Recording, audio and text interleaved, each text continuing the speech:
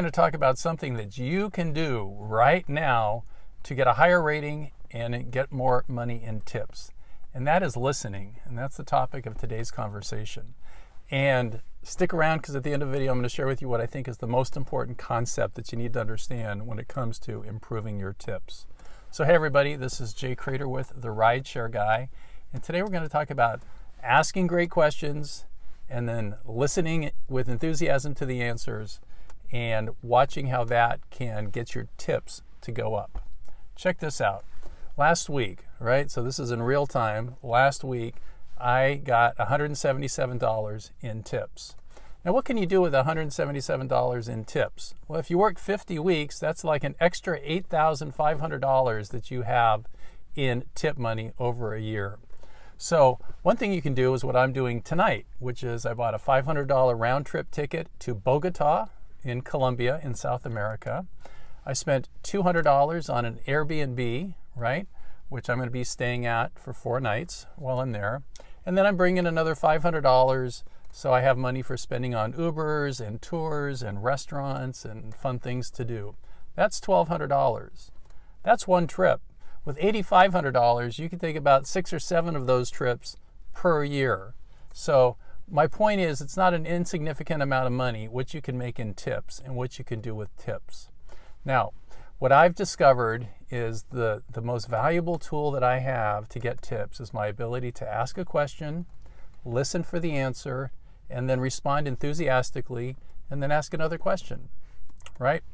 So let's look at this particular ride. As you can see, I got $15 tip on an $18 ride. So I'm going to share with you what were the questions that I asked and the answers that they gave me, and also how I responded to those answers. So let's take a look at that now. So I could tell because they had a lot of luggage. They were going on a trip. And I asked them, they said they were going to Hawaii. And then I said, which island are you going to today? And they said Maui. And I said, awesome. I bet you'll see some amazing turtles, because I've been to Maui and you see these amazing turtles, even if you just snorkel. Do you plan to do some snorkeling? And they said, yes.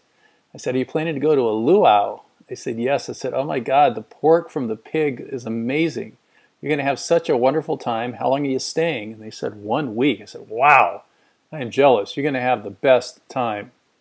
So just ask questions. I make a few little comments, but it's always very positive. You want your passengers to feel good, right? Feel good. You're listening to them.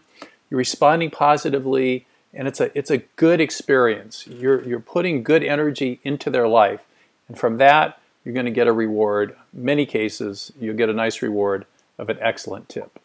Doesn't seem too difficult, but there's some basics that you need to kind of lay the groundwork with to ensure that you get the tips.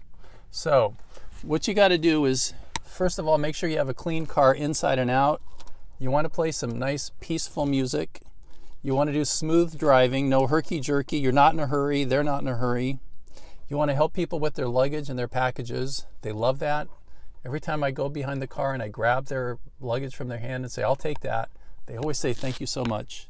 And avoid the topics of sex, religion, and politics. Simple as that.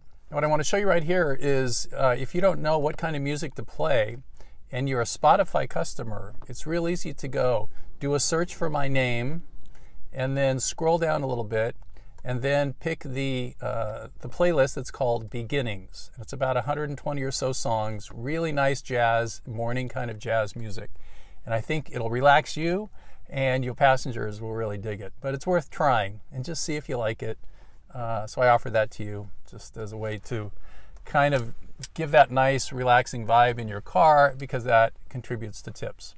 Now, the concept that I wanted to share with you that I think is so important is that of being a conductor. So this is an image of Michael Tilson Thomas. He's the conductor of the San Francisco Symphony, and he has been for the last 20 years. And as a conductor, you have to make sure that all these different parts of the orchestra are performing, because if one of them isn't, the whole thing kind of doesn't happen. And that's the same way it is with you getting tips. Clean car, good music, good driving, and really importantly, asking good questions, listening, and then responding with enthusiasm to the answer and asking another question. By listening really well, right, your passengers are going to realize you're someone unique and rare and special, because people in general don't listen. Instead, they're waiting for you to finish talking so that they can talk back at you. And that's not very, very satisfying. So the main concept here is you're a conductor, and pull all these pieces together, including the listening, and you're going to start making some extra money. This is Jay Cradeur with the Rideshare Guy. I want to say thank you so much for watching this video. I hope it helps you and makes you think about listening in a different way, not only with the people in your car, but also with the people that are in your life. If you haven't subscribed to this channel yet, this YouTube channel for the Rideshare Guy, by all means do, because we put out 2 to 3 pieces of great content every single week, and you'll be notified. If you're a rideshare driver, you want to stay on top of what's happening in this arena, and this is the place to be. Thanks for watching. You go out and have a great day. Be safe out there.